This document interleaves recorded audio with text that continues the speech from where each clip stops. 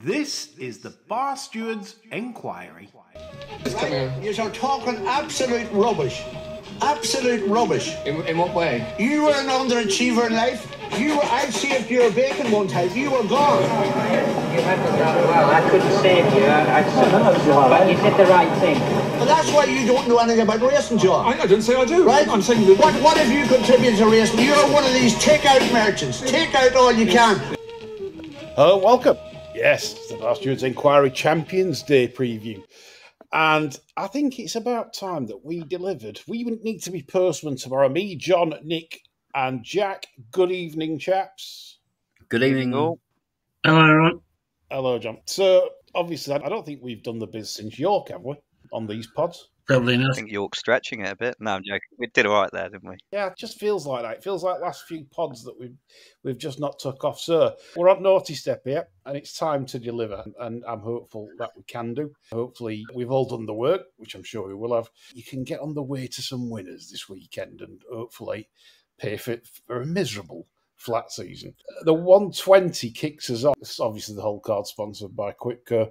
It's the British Champions Long Distance Cup. John, you love these races. Well, at least it's not the usual boring bastards, you know. I mean, at least we've got Qipco and Trawler, haven't we? Yeah, I know what you're saying. Principals from the Gold Cup. Bellocchio sneaking in there after his Balmoral Handicap win at Royal Ascot. I don't know what Willie's playing at there, but at least it livens it up, doesn't it? For sure. Qipco has proved himself to be potentially one of the all-time greats this season. It's flawless.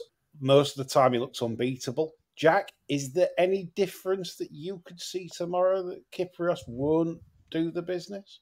Not really, if I'm honest. I think 4 to 5 in a couple of places is probably quite fair. I mean, it wouldn't be my kind of bet, particularly the sort of confidence I'm in it with these few of these shorties at the minute, but he got beat by a very enterprising ride from Frankie last year, and I just can't see Ryan getting fooled by that again. Obviously, Buick up on Trawlerman this time. I mean, you could argue it is the one horse that has beat him, and across this kind of almost unbeaten sort of couple of years he's had in these ranks. The Clover horse is a nice, as John was saying, it's nice to have something different in there, and that was really impressive last time out at Newmarket, but thought it had the race run to suit, and it's still got a good, £7 or £8 to find with an on-song Qipco. And I know he had his injury troubles, but he's looked pretty untouchable this year, and I wouldn't be in a rush to take him on. I think there's better betting opportunities on the card, personally.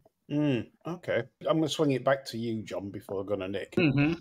So where are you sat with the prices? I know that you're not really a 4 to 5 man for very much, really, unless you think it's an absolute stick-on job. Yeah. Where are you on this race? It's the sort of race I can happily sit there and watch. If I had to have a bet, somebody put a gun to my head, I'd probably look for Trawlerman to try and kick off an each-way lucky 15 or something. But in all honesty, I can't see any situation where I'll be betting on this.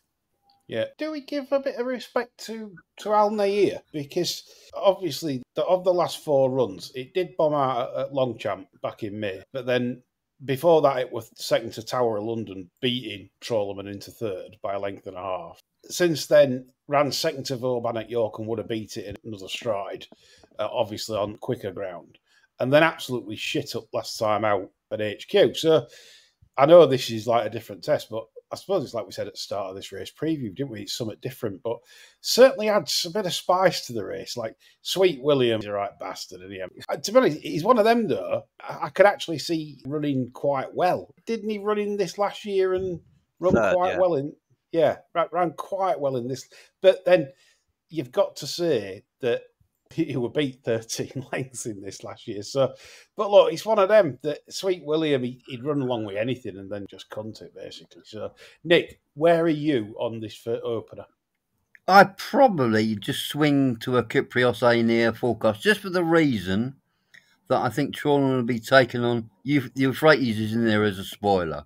He'll either go on from Trawlerman, or if Trawlerman wants to go fast enough, he'll go with him. He won't let him have a rest. I'd go with the Qipco near straight forecast, really. That's my play in the race. That's my... Because A&E is the improvement. Trawlerman's done it before, but I think he gets spoiled by the Euphrates. Could also be, much to John's disgust, that Tom Clover might have just improved Alnair somehow. It's his 7th trainer, that Al Nair. Unlikely. Unlikely, says John. Obviously, chaps, we're on the inner turf course due to Ascot being predictably heavy at this time of year. Now, we've raced twice on the inner course for the round track races in the past.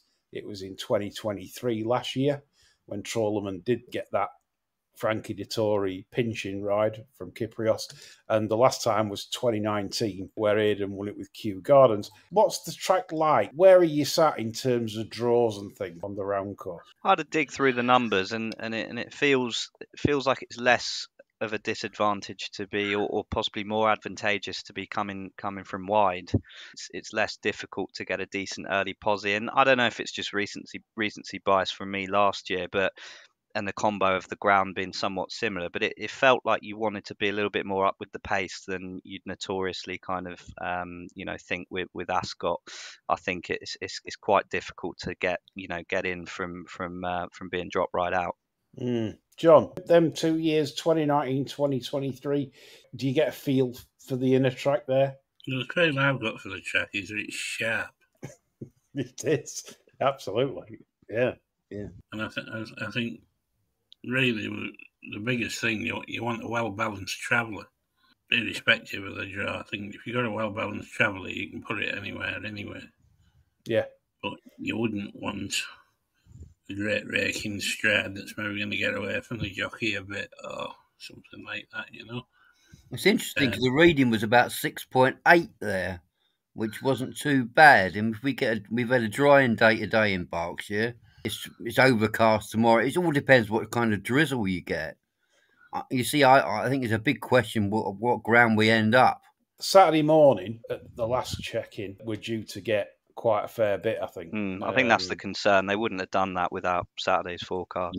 Yeah. So I think that's why they've done it, because if they get sort of 5-6 mils Saturday morning, that might just tip it over edge. But so that's where we are in terms of Ascot's choice to do that. Just before we go on to the next, where do we stand with this calendar where we're finishing with Champions Day at Ascot on always notoriously heavy ground? Is it time for a rethink? Massively overdue.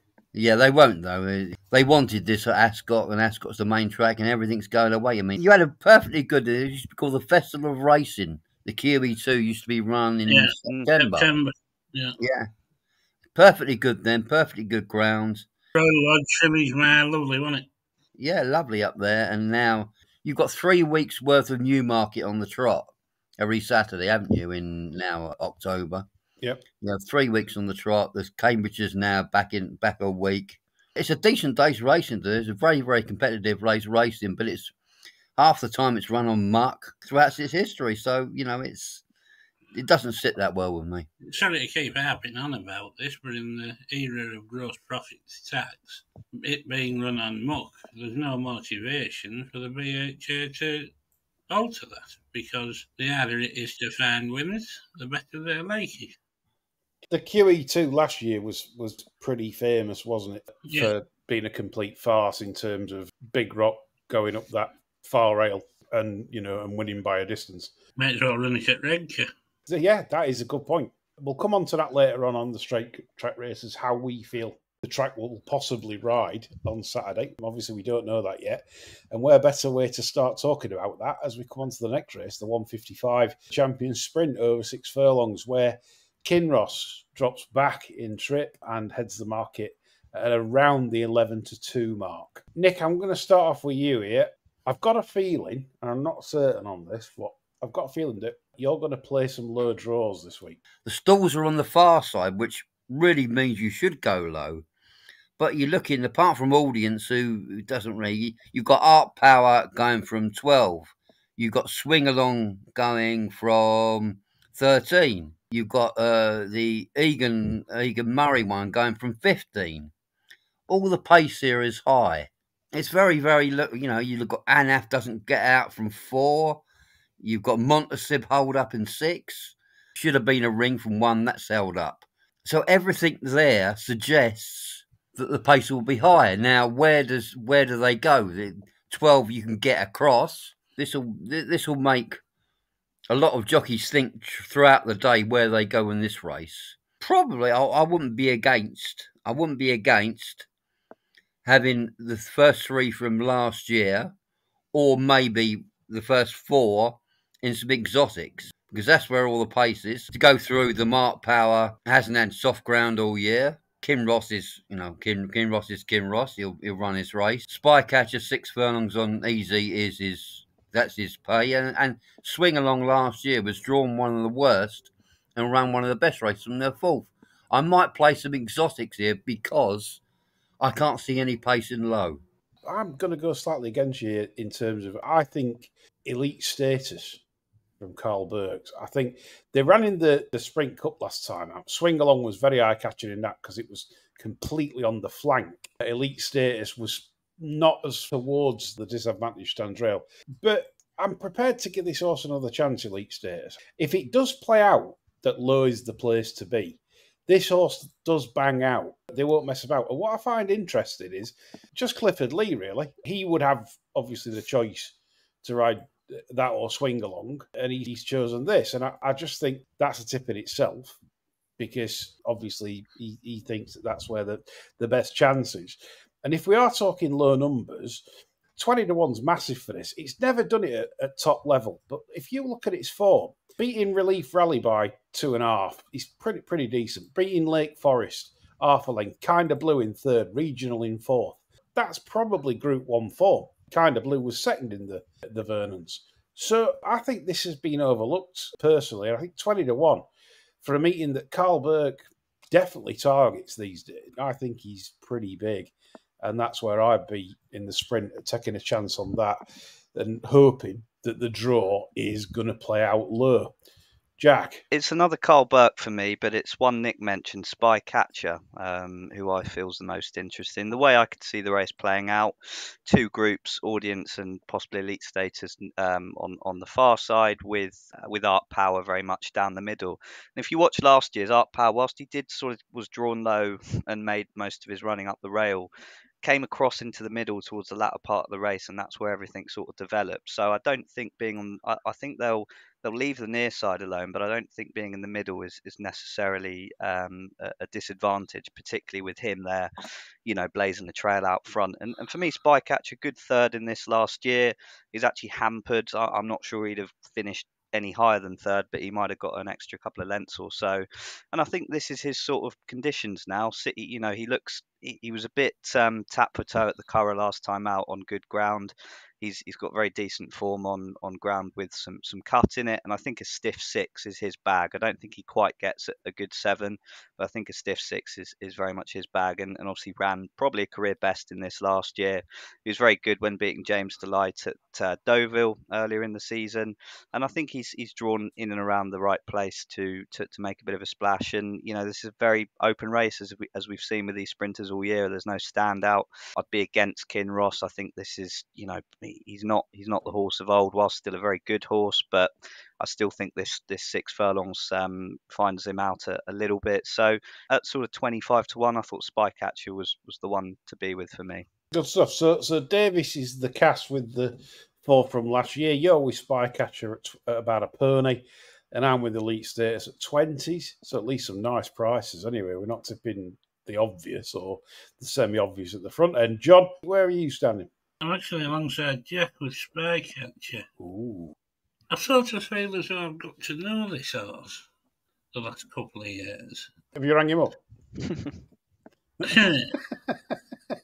Kind of from a physical aspect, because I felt I spotted when he got him right last year, starting with the run at, I think it was Newcastle on the All-Weather when Type Flow beat him. And he had a little bit of a golden run then. But yeah, so I'm happy that I know what this horse looks like when he's right, if you know what I mean. I don't think he's looked right for much of this year. And when I clocked him at the Curragh last time out, and I thought, fucking hell, that does look right now. I just get the feeling he's going to come on a little bit from that Curragh run. I think he'll I'm not saying he'll win, but I think he'll say the best run he's put up all season on Saturday. Good stuff, mate. Right, so we've got 2 for Spycatcher, which officially really is a Klaxon. We've got to say that's the more dominant selection out of all 4 of us, what we're saying. So Spycatcher. One thing I think you should say, Lee, is that this could have a bearing on the rest of the meet in this race. If they do go all up low, then watch the mile race last year. Once that happened, our plough won from once. Big Rock went right up the rail, and then you had the Balmoral where the gatekeeper went right up the rail again. This will determine where they go in a lot of ways. What we're saying to listeners, as well as probably ourselves, watch the result of this. If there is a pronounced bias, take big action in the QE2, but more preferably the Balmoral. Yeah. In terms of your bets, get on straight away. If you're taking set prices for forecasts, say, for example, with your bookies, and you're able to do that, then do that, because like Nick says, it'll be a lot shorter come post time if there is a particular side that looks like well ahead. It's tough punting Saturday, we have to concede, but at least we've tipped prices there. We move on to the 235, which is, of course, the champions, Fillies and Mares. Cal Parder heads the market at 9-4 for Mr. Balding and Judmont. Then it's Content, 7s, Tiffany 15-2. A very competitive affair, this. I'll kick us off. I'm going with a filly that I think has got a lot of potential still to give, and she is at a very nice price. 20-1 is available for Samaya, trained by Dermot Weld, and I really believe this filly has hit nowhere near her top number as of yet. She made a reappearance at Cork behind Thunder Roll, should have beat it half the track, just got stopped for a run numerous times on the soft ground. She then took on the boys against Candleford, ran perfectly well, but just that stage of video wasn't going to beat Candleford. Very impressive when beating Trevonans at Cork in a Group 3. And last time out, she could not win on the sectionals.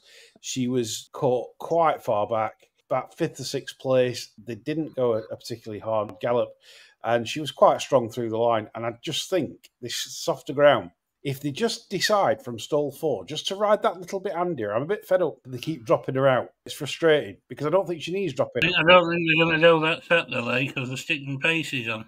Exactly. I think they're more or less saying now that it's time to roll. And the reason you gain 20s is because official ratings, 103 versus the market leaders, which are 113, 115. I'm not paying much attention to that, especially with Fillies. Doesn't bother me that. It's just a case of what turns up on the day. And I think if this is ridden correctly, you will get a career best out of Samaya. And if that's the case, we're at least hitting the boards, I think, in terms of a place. So 20-1, I think, is absolute mustard for me in this. John? There's not much I can add to that. Okay. Other than say I'm backing the Moral Yorkshire Oaks winner. You said that, didn't you? Of course. I'm making a case for it winning the Yorkshire Oaks. I've got a fancy here at 20s on. Yeah, it's a great bet. If she doesn't produce a career best Saturday, I'll be quite surprised. As long as she's ridden right, I don't want to drop tied at back at telly. I'll be moaning and groaning after a furlong if that's the case. But if they sit sort of relatively handy and travel with her, don't know why they drop her out, because she doesn't pull, she don't reef. She's not like, but they keep dropping her out all the time. Yeah, no paces are going on and they're blaming her. It's right, isn't it? Put the pieces on Chris Hayes instead. Absolutely. Chris Hayes, an idiot. Yeah, so that's where me and John are. So a second Klaxon. So we've got a Klaxon at 25s in the sprint with Spycatcher and a Klaxon with Samaya at 20s. Jack? Well, it's a kind of 2.5 Klaxon for me because I'm having 2 bets in here. Samir is one of them. I won't bore you all with the third case for her, but I think that the main point I'd like to make in this race is that it's, you're absolutely right about ratings, Lee. 115 versus the field. There's no elite filly in here. I'll go as far as saying I think Kalpana's the worst fav on this card. She's drifted a bit from where she was, but even 9-4, very short, unproven on the ground. won a pretty falsely run contest last time out in the September Stakes. You know, beating Lion's Pride, God's Window. They're not elite horses. Hamish didn't turn up whatsoever. I think she's a nice filly in the making. You probably make her fav on that performance, but she's ripe for taking on, in my opinion. 3-year-olds have had the ruled the roost in this race. I mean, they've won 8 of the last 10. I don't know if that's just variance or what may have you, but it is a 3-year-old that I like alongside Samir. And it's the old Aidan O'Brien second string system, Wingspan. Tracked this filly for quite some time, and I thought I really liked her appearance when winning at Gowran Park in August. Looks a really uncomplicated filly, goes forward and will do from this draw. And I like that performance last time out in the Blandford. She pretty much nearly, you know, Ryan nearly nicked it off the front. And I assumed they'd gone really quickly and, you know, she'd been called up, etc. But they were 106% finishing speed that day. So I'm not actually concerned about the step up in trip. I think there was plenty of running left in her. One little intricacy about this race is that on the inner track, it's actually 1 mile 3.5. So it's a half furlong less than it would be on the regular course. So a little bit less of a stamina test. And, you know, this filly's only had 6 races in her life, or 5 races, actually, my mistake. There's more to come from her. She looks a typical improver at the right sort of time. And at a price of 20s, 22 to 1 in a couple of places, you know, look at this race in the past. It's been won by some real rank horses. Poptronic last year, Ishada at a big price a couple of years ago. It's not the one that you want your banker in for sure. And I think, you know, having a swing at a couple like Samir and Wingspan, you could do a lot worse. So yeah, it'll be a split on those two for me. Good stuff, mate. Can't knock any of that, what you've just said, in terms of cases. I think we're all of the opinion that these fillies races, when we see 85 rated fillies beating 105 rated ones, when they're having a pot shot of some black type, you can tell that ratings with fillies mean far less at times than what they do with the colts. So, Nick, is this a no? This is a definite no. I don't think I've ever had a bet in this race. You've done better than everyone that has had a bet in it, then. I've never had a bet in this race in its history. Yeah. So I'll leave that to people who follow these events. When Poptronic won last year from blue stocking, everyone and his mother were on blue stocking, and no one were on Poptronic, and Sam James managed. PHA was elated. Yeah, I think I backed Blue Stocking twice last year, got beat by Al Kareem and Poptronic, and she's since gone on and won the fucking Arc. So that says it all, doesn't it? Jack, I'm saying, do you remember that Chester run where got beat by Al Kareem at Chester, and like you said, she's just won an Arc. You just can't make this game up at times. Put you in a straitjacket. So far then, we're doing pretty well on prices. I like this. Some of our listeners will like this. They love a price, especially if we get it right. We move on to the 315, which is, of course, the Queen Elizabeth II, one of the better royals that we've had. We've not got many good ones now. George III was good. He was mad, wasn't he? I love that. George III was good. He was mad. But yeah, I like that. 315 then. It kicks off. Sharon, 6-4. You can get Sharon at the moment. John, I'm going to come to you first. What you think to this market? I think Sharon's just the best horse, but would I want to take 6-4? Of course not. Factor Cheval at 9-1 off a low drawer, coming here fresh after a reasonable run at Goodwood. Has run here well in the past. Last year he chased Big Rock home after the jockey pissed him about quite a bit. I don't see what there is not to like at 9-1 as an each way poke. I think this is a very thin race, to be honest. I think there's only about 2 or 3 can win this. I agree. I'm going to come to Jack now with regards to Biltong, Team Biltong. Obviously, the lad that owns it, I think it's a great story. Dylan Cooney's head lad that owns it. He took a pot shot at 10k at the sales. And what a story it is that, well, you know what ITV are going to do. It's a story. He's now rated 117, which I think flatters him quite substantially, I'll be honest. He's not an 117 horse. I think it was quite a risky supplement, to say the least. £70,000 of this lad's hard-earned money. Obviously, that's all his prize money winnings gone after training for this season. And he's got to savings, pension. Yeah. He's got to finish third for him to make any money. Fourth wouldn't be too bad. 5th and 6th would be pretty disastrous. So, Jack, I'm coming to you first. Yeah. As you've got horses with Dylan. And what do you think to Prague? Look, it's very much a story, isn't it? Ed and Co will have a field day on Saturday with that one.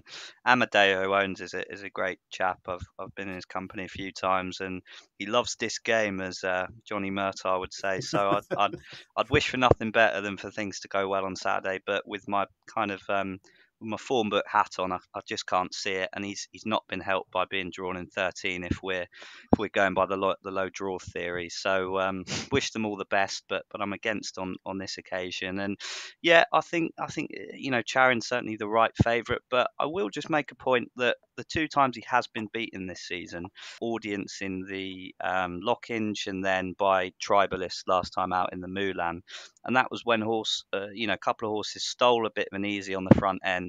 And we saw last year that happened here with Big Rock. And I think there's one in here who could do that. And I think it might be Henry Longfellow from 5. Bit of a disappointing year for this horse. I mean, he won the National Stakes last year and looked like he'd be, potentially a pretty top grade miler. He's not disgraced himself at all. He's beaten a neck by Rosalian here on the round course when, again, nearly sort of stole that race. And, he's crying out for a step up to 10, but I'm just thinking, is Aidan thinking, you know what, I could maybe steal a march here and nick one? And obviously you've got the right man on board to do that. He hasn't actually really had much give in the ground, and I think that's quite important to him. If you look at his runs as a 2-year-old, he's been racing on, with the exception of Longchamp last time out, pretty quick ground all summer. I think he might just be a little bit overlooked at sort of 8-10 to 1.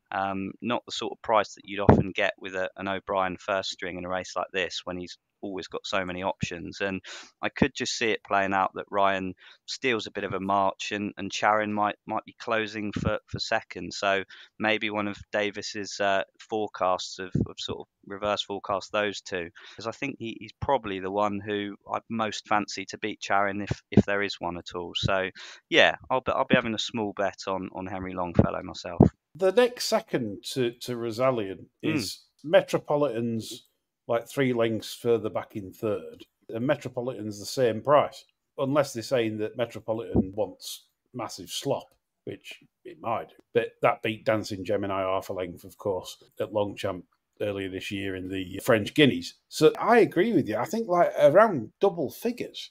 This is a bet. They've kept him fresh for this. He's come here fresh. He's going to have to do better than he has done recently, but there just might be a case for him doing so. And like you said, with the draws, which we have to keep an eye on. Stall 5 might be sort of advantageous if they're staying over that far side. Just one at a price that is really out of the box, just for people to play maybe in some kind of place pots, exotics, whatever, would be Serona of the Frenchmen. She'll absolutely love the ground. And I know a lot of people say I can't have that level of form, but how many times... Wouldn't it be fantastic if it won, though, for the kilt? Yeah.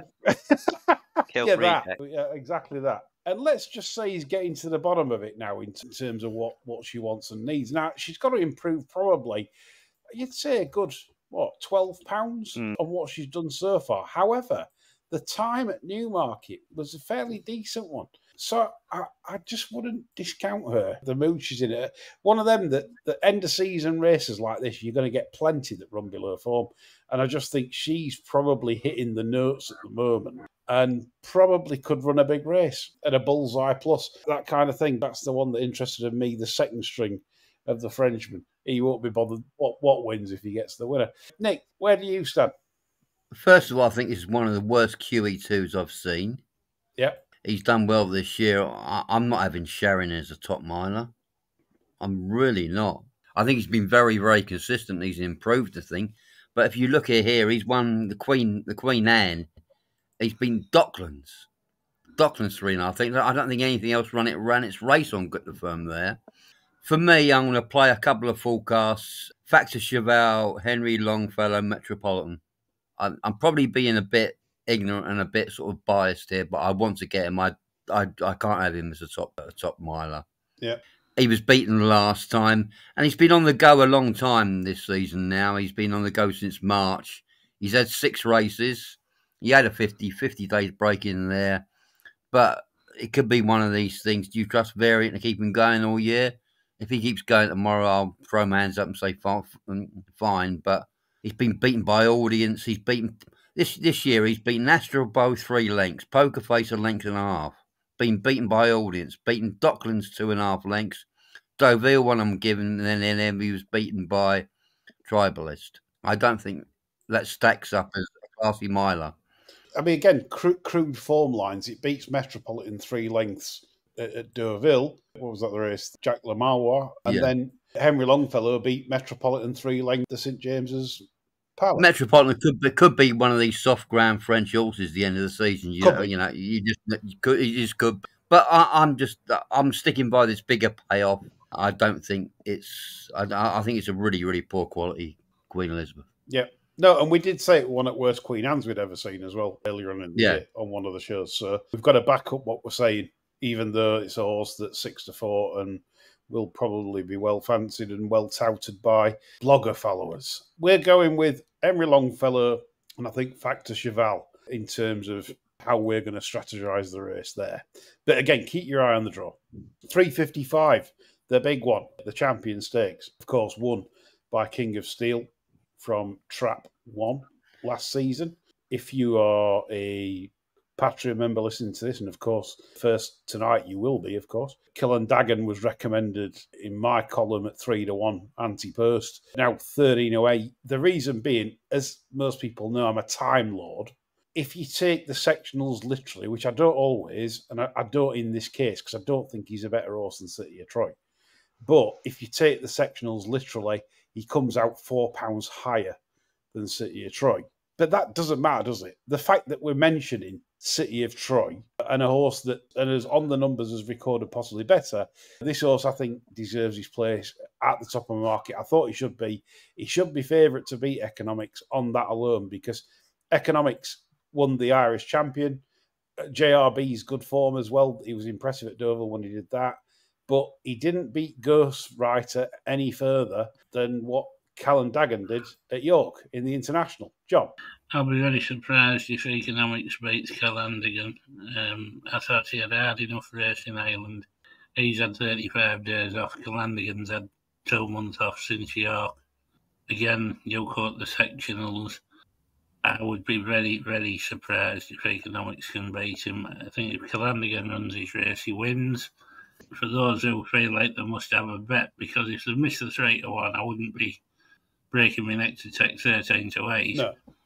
I'd maybe consider an each-way poke on Iracine, the other French raider. Obviously gets the trip really well. He's 12 furlong with multiple group winners over 12 furlongs, handles the conditions, should get a positive ride. And on the ratings, really, he's got as good a chance as anything outside the top 2. So I think 14-1's very fair about that one as an each-way poke. You can probably get 4 places on this race anyway with some of the both. Yeah, good shout. And you can see weaknesses in the likes of Economics. I think we all said that was a brutal race at Leopardstown. They were all out there, absolutely all out. Let's not forget, he's bled. He did, obviously, at York when he won the Dante so impressively. That's when he had his little bleed. It's one of them, it's in the back of your mind all the time. I know he's won twice since, and people say, well, I'm not bothered about that now. But at the end of the day, like John says, I think 59 days for Callandagan's good. Los Angeles coming out 13 days after the Arc, after a very busy season. That'd be a concern, a huge concern, really. That's never a plan, is it, to run in the Arc and then come here? It's just not. Not to make the running in the Arc and finish on a stretcher. Yeah. And then, I think we summed that race up quite well so far, me and John. But do Jack and Nick have differing views? Jack? Yeah, I'm quite usually contrary as a person, but not so much here. I think you guys have summed it up spot on. I think my main takeaways are the market's corrected itself now. It did have Economics in favourite earlier in the week, and I thought that was wrong if you use the sectional analysis that you mentioned, Lee. But also from a form perspective, Economics was impressive when he won the Champion Stake. He had, all kind of traffic and people trying to take him out to contend with. But that form hasn't worked out overly well. If you take the Jap in third, who ran a poor race in the Arc, Los Angeles, of course, who's ran respectably. But that's that form with City of Troy. I mean, I was massive on Calandagan that day, and he quite simply just ran into one. You know, he's ran a career best there. He's absolutely thumped Blue Stocking, who's gone on to win the Arc. You know, that form for me ranks better than the Irish champion in the context of this. I think he is a better horse on quicker ground. You know, he did have those conditions at York, and that might have accentuated the time a little bit, but he's perfectly comfortable on this ground. He's won on it in France, so he'd be the right favourite. But as John said, 13-8 wouldn't interest me. And yeah, Iracine is actually the only bet I've had in the race earlier in the week, so I can totally get that. A nice horse this, and he loves soft ground conditions. He's won, yeah, as John said, many a group race in France. They actually were contemplating coming here last year, and I think he'd have been a real strong favourite for that contest, but they weirdly went to the Japan Cup on rapid ground, which it's probably one of the worst piece of race planning I've ever seen, to be honest. That would have never suited. So I'm glad they're here. The horse is in good form. He's uncomplicated. He'll get a decent ride, and I'd much favour him to hit the frame than Los Angeles, who's half his price. And as you say, I can't remember the stat off the top of my head, but if I remember rightly, runners at the ARC meeting at this meeting have an awful record. Off the top of my head. So yeah, I think, you know, maybe something like Exotic with Calandagan and Iracine, and throw Economics in there to come third, perhaps. So just to point out as well that Calandagan's upgrade figure takes him to 127 time figure for York, which, as I say, you don't have to believe it, because sometimes I doubt the time sometimes. But 127 is the year's best time. There's nothing that's beat that. So the Time Lords will be, well, that's what they're doing it. Anyway, Nick, you can sort this race out now yourself. What do you think? Right, I think the best bet here is the market. If you've got a Denise or you've got a Hills account, the market without Calandagan and Economics. And it's interesting here because this horse is going to get his ground for the first time since about May. Los Angeles has been stuck in there at 11-8, 6-4. Royal Rhyme, who's less than 2 lengths behind him on ground that wouldn't be anywhere near, is 16-1 and 12-1. He's been running well all year on ground that's not his cup of tea, and finally he could get soft ground here. I think each way with Denise at 16-1, without the big 2 in there, I think you'll get a very good run for your money.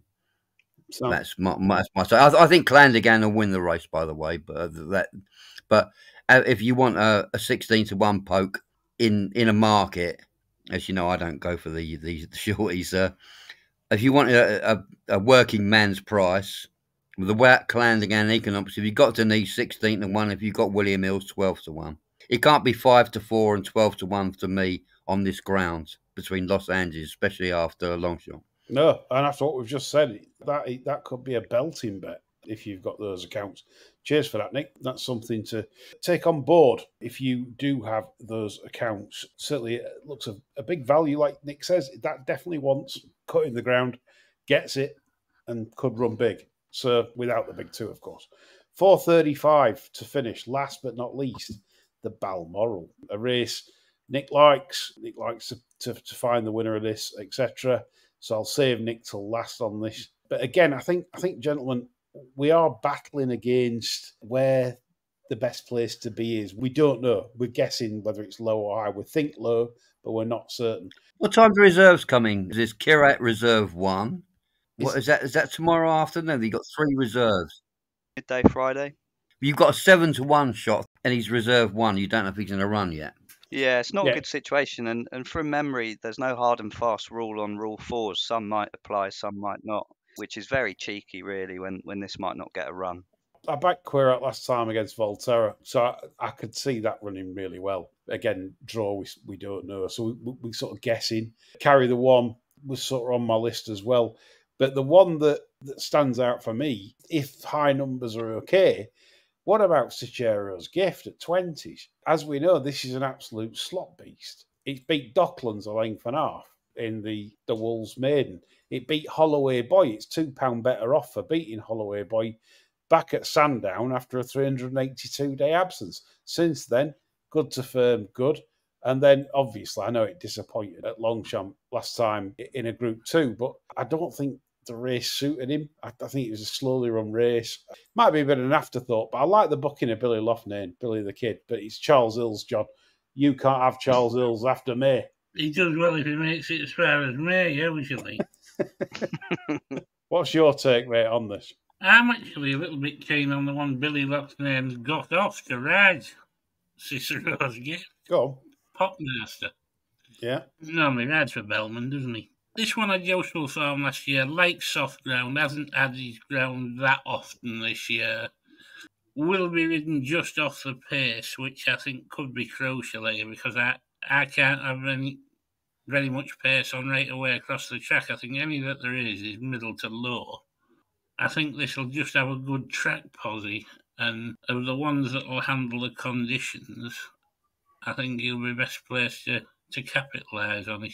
He's not a strong bet, but I would have been really strong on Carry the One if there'd been more pace on, but he's the sort of horse, if he's so unsensible and sits him like halfway in the bunch, yes. But if he Spencers him, you can just forget it, I think. Okay. Carl Burke told a good friend of mine this week that he thinks Thunder Run is absolutely chucked in off 100. So obviously he will know that works much better than 100. And they went for Ryan Moore, none of this Clifford Lee nonsense.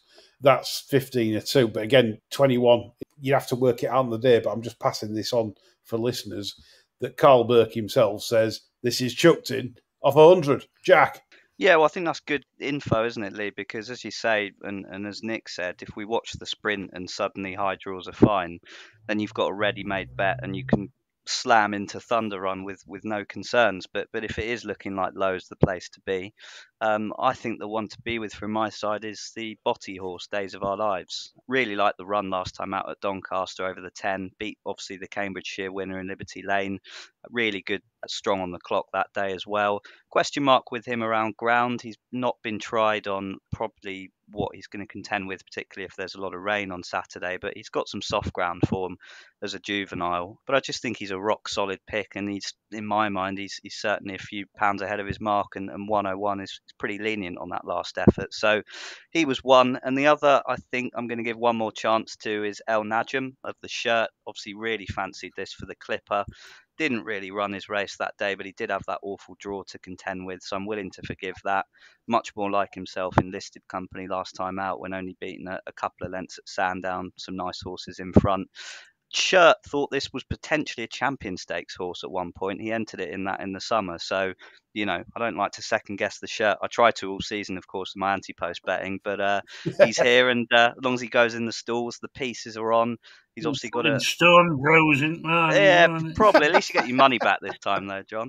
But you know, he was impressive here in the summer, albeit over the mile. Sorry, I think he'll be fine on the ground. And yeah, I think at one point I thought this was a group horse, so I'm willing to forgive that bad run and say that off 104, there's still some juice to be had there. So yeah, El Najm and Days of Our Lives for me is a bit of a split.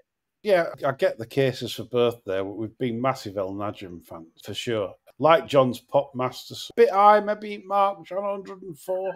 I'd have preferred £10 off, obviously, but I still think it's an alright. Yeah, I thought Bo Pedro ran very well in the Cambridgeshire and then ran perfectly well behind Volterra last time as well. So I've mentioned that a little bit. But coming on to you, Nick, to tee you up like Rory McIlroy, 375 yards off the tee on the par 5. Mr. Professor, the Lincoln winner, turns up here, just £5 higher, and has run on fast ground twice since, and now gets his ground with Ginger Dave on at 25s. What do you think? The trouble is, I mean, John's right, there is absolutely no pace, and I'll tell you what can happen. Ryan could get out, nick 2 lengths, and decide where he wants to go. Yeah.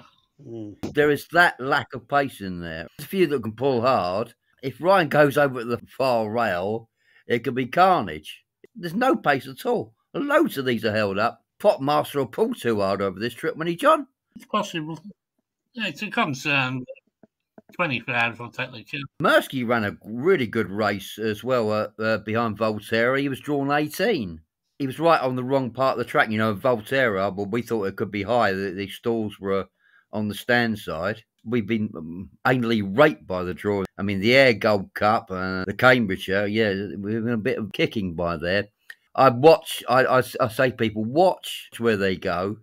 Mr. Professor, yes, I can see that running a good race. If the middle of the course is all right, I can see Ryan leading them over there, and I will back him and Mersky in a reverse forecast. I think the horse will run his race is Bo Pedro, but there's going to be an awful lot of traffic. If Ryan just gets out and decides to go to the far rail, and they let him, there's going to be so much trouble in running. Yeah. And that's it. I can't be more definitive because I don't know what's going to happen. Are we going to get the low amount of rain, which means it will dry up, or are we going to get muck? If it's really, really muck, I'm going to back Mr. Professor. This is the hardest mile handicap I've looked at all season. Yeah. Because I just don't know what's going to happen. No, it's a fair comment. The strategy, for listeners that don't want to get involved early, or particularly with lucky or multi-bets, it's probably just wait and see on the day and be fastest finger first with your books. Have your bets ready in terms of what you want to do on what particular side might be favoured or not be favoured, and then play it from there. But as a podcast to finish the show, we, of course, do have to come up with a bet. And I'm proposing an each-way lucky 15 at this stage with the pot shots that we've taken. We've tried to analyse the race the best we can. What's the first one to go in the each-way lucky? Well, would it have to be Spycatcher? Right, so Spycatcher yeah. goes in the Commonwealth. Jesus, what am I on about? Commonwealth, the Champion Sprint Stakes. I know.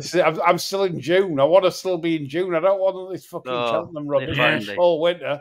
Fucking hell. They've got all this all winter, all these they're starting today. They had fucking Cheltenham preview today. Incredible. We've got some flat business to get done. So there we go. So that's the first one in Spycatcher. Right, so the next one I'm thinking, each way lucky, is Samaya in the Fillies and Mares. So we're happy with that. So that's two.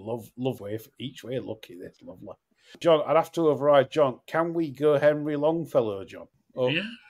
No, you sound pissed off. Like you're going to hit me off. No, I'm not pissed off at all. I think Jack made a solid case. You sound like you're going to hit me over Edwin and Hammer. Absolutely not. No. He might do, but not because of that. Yeah, it's be for another reason.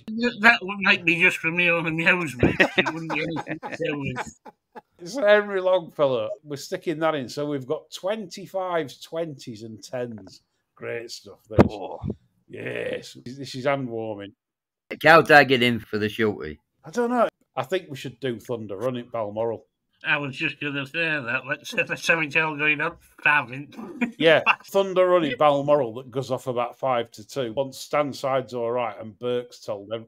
Goes off 2-5 if there were the 3 of one. Yeah. Our fucking listeners will have to be a Frankie Dettori job, won't it? So there we go. We've got 25s, 20s, 10s, 15-2, each way lucky.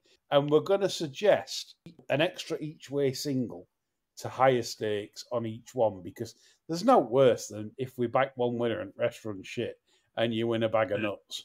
So if you have, say, like a 50 pence each way lucky, costing what, £15, then you've got to be having like at least £2 or £3 each way on each bet. Stake about 30 quid on there.